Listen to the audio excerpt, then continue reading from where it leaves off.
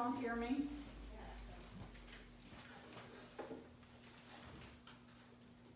Okay. I interpreted the wilderness theme much more loosely than Daphne, so be prepared for loose. So this is a story from my Undoing collection called Squirrel Beach. Squirrel Beach. Katrine used to be fun, but ever since she got sober, she's as boring as the rest of them. Now it's my sponsor this, my sponsor that. Now family get-togethers are that much more of a fork in my eye. Before she became the queen of AA, Katrine and I used to hang out on Squirrel Beach, watching the kids splash around the lake. We drank the fancy $7 microbrews that Seth, Katrine's husband, and my obnoxious brother bought at Whole Foods, and we made fun of all the ways my parents' house sucked. Starting with, weren't beaches supposed to be sandy, actually pleasurable to lie on? Not all rocks, so that even when we brought Mom's soft, fluffy towels, the ones that were absolutely not for the beach, so we had to sneak them down. It was like lying on piles of acorns or the skulls of vertebrates. That was Katrine's theory, that it was called Squirrel Beach because it was some ceremonial small beast burial ground. She used to make me laugh, Katrine. Even when we were talking about serious shit, like the fact that she had fallen for the new teacher at her school. Katrine taught math and science, Victor taught humanities.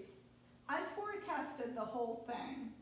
We sat on the beach watching Katrine's Ronnie push around my Claire, haul Claire by the elbow, and try to get her to swim to the buoy. And Katrine went on about the new teacher. The fact that she was telling me such boring shit was what made me pay attention. Victor brought his own coffee because he didn't like the coffee they stocked in the faculty lounge. She thought that was interesting, or worth telling for some reason, that it signified something exceptional about him, some way he rose above the crowd. Honestly, I thought he sounded pretentious, and kind of like Seth with his precious microbrews. I wondered what it said about Katrine, that she fell for such particular guys. Maybe it made her feel good about herself, that someone choosy would pick her. Anyway, I saw the whole thing coming from coffee snob onset. Katrine and I lay on our stomachs, Katrine wearing her giant Scarlett O'Hara hat, and talked. I felt a little bad for Seth, but I looked forward to those Saturdays too, to finding out what happened next. When Katrine told me about Victor giving her a blue coffee mug with a gold fleur-de-lis, I said, "You know he wants to sleep with you." She shook her head and laughed. "They were just friends," she said, "and besides, he was married."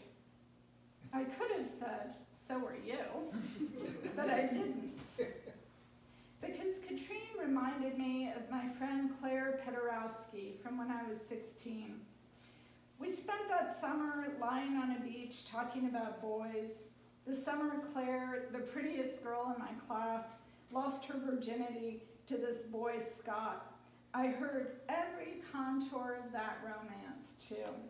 The way he kissed the hollow of her neck, the way the tip of his penis reminded Claire of the silky cap of a mushroom.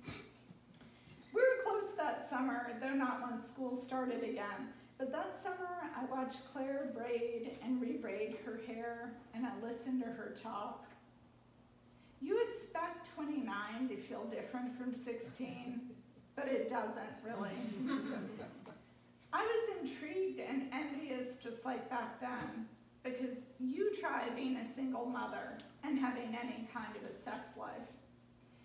Every weekend, I heard another chapter, from Victor making her coffee, to buying Katrine her own blue mug, to drinks after work, to first kiss, to the hotel room where Victor made her come twice. Katrine alternated between giddiness and suffering, just like Claire. Well, Katrine's suffering was worse. She fell hard for Victor, and it was clear to me there was no future there. She asked, "Should I leave Seth?" I looked at her beautiful bloodshot eyes, and I thought about what a dick Seth had been when we were kids.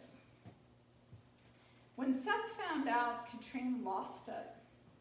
I heard this part from Seth, not Katrine, how she wrung her hands like someone praying, how she kept saying, "What can I do? What can I do?"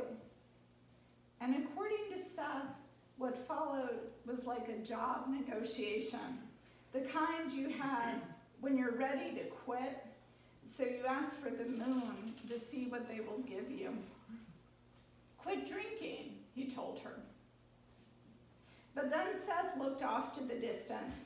We were sitting on Squirrel Beach again, me and Seth. My ass was hurting because we were on some ratty towel that might as well have been a dishcloth.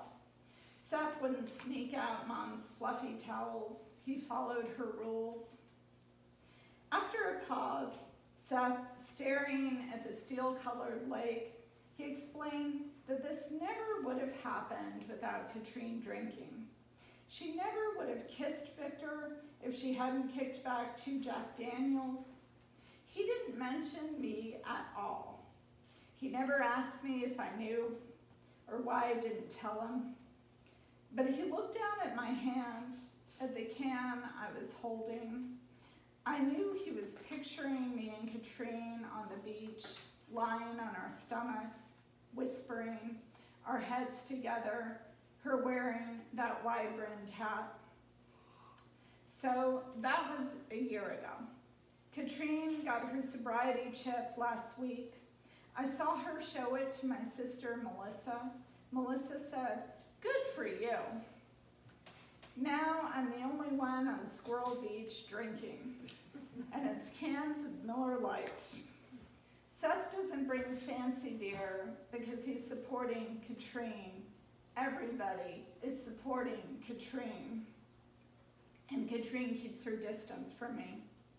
I don't know if it's because of the can in my hand or because I heard every chapter of her story and never told her to stop. Sometimes it's just me on Squirrel Beach, watching Claire paddle around with Ronnie. I see how long-legged Claire is getting. She's 8 now. I watch her swim farther and farther out. All I ever wanted was someone who would always love me. Yesterday, Melissa sat next to me watching the kids. Her 2 are at sleepaway camp. I said to her what I'd been thinking. "Missy, no one warns you how hard it is to be a single parent." She said, "I tried, Liz. I tried to warn you." But she didn't tell me to call her Melissa, which is what she has said since she went to college and reinvented herself. Then she tapped my beer can and said, "Maybe you should let up on that."